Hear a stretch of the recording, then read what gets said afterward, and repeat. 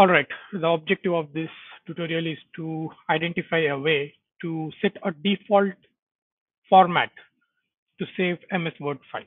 For example, when I click on save and select save as, or sometimes it is save a copy. So click on save as, and you see that the file is going to be saved in .odt format, open document type, and you don't want that. So obviously you can just click here and would prefer docx.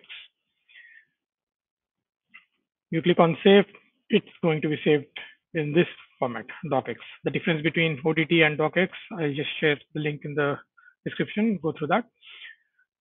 But our objective is not this.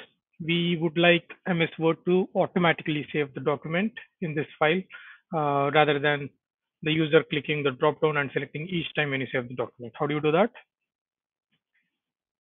Let's jump back. File, jump to options,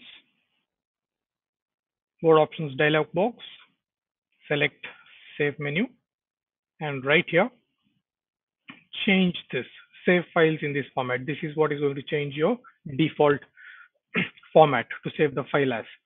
So select docx right here and click OK. Saving once again. Close the document. Let's try it now.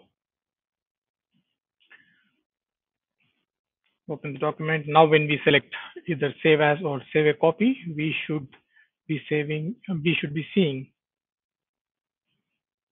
right there docx rather than ODT.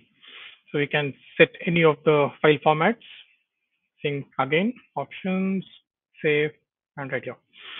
You could enable template format each time.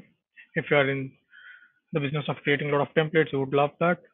Or any of the other ones, previous Word formats or as a web page, whatever it is. Just select the file format here and that would change your default setting. Hope the video helped and thank you. Have a nice day.